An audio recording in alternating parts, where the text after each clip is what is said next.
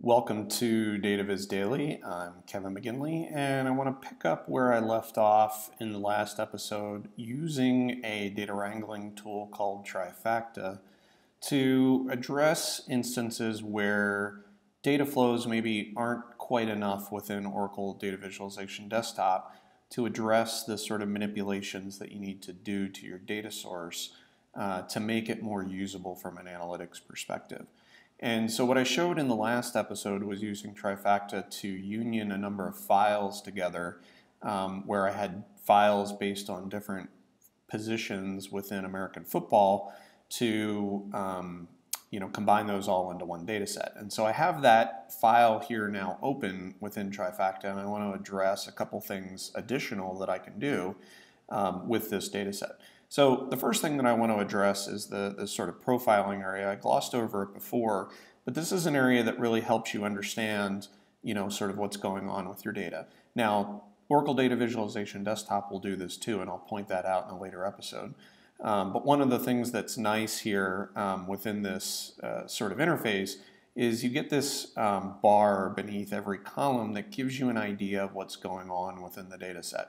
So here we can see that there's 4,696 valid values, but we've also got 244 rows that are missing. Where if I click on this, the nice thing that this does is not only will give me sort of a preview, but some suggestions as to how I can deal with that.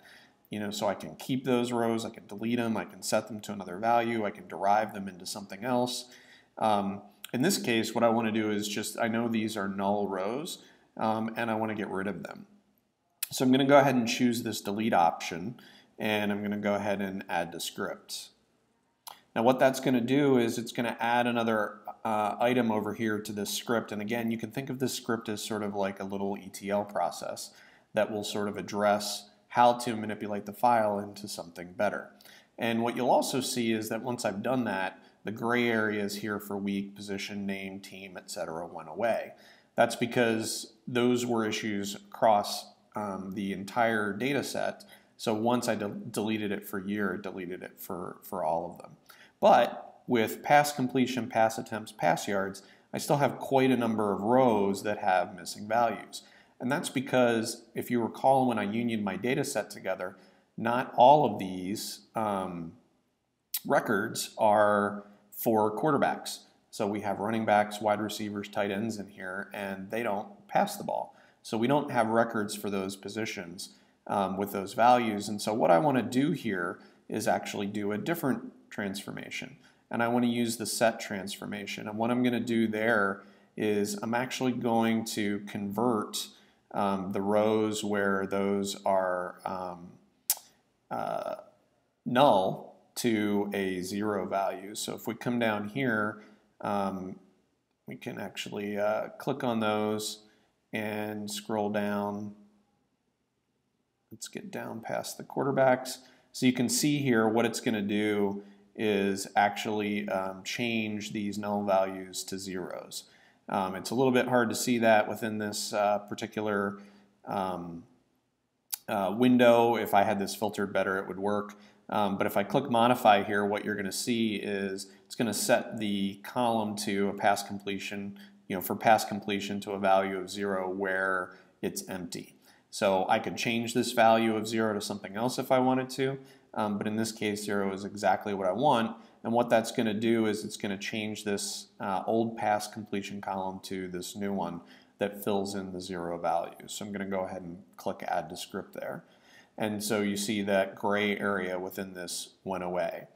So I can also do this for pass attempts and keep going on down the line here. I'm going to go ahead and select that as well. Click add to script.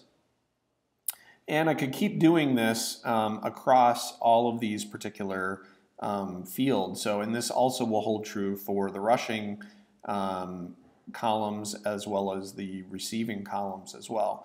But one thing that I want to point out here is, we get the receiving columns, and what's going to be interesting about this, if I scroll back up to our quarterbacks, is that in this case, it actually changes it for some reason to NA.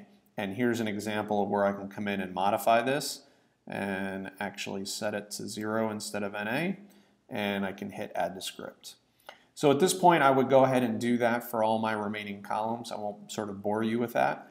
And then hit generate results, and that would create a new data set for me that I could then download and install or import into Oracle Data Visualization Desktop, which I'll do next time on Oracle Data Viz Daily. Thanks for watching.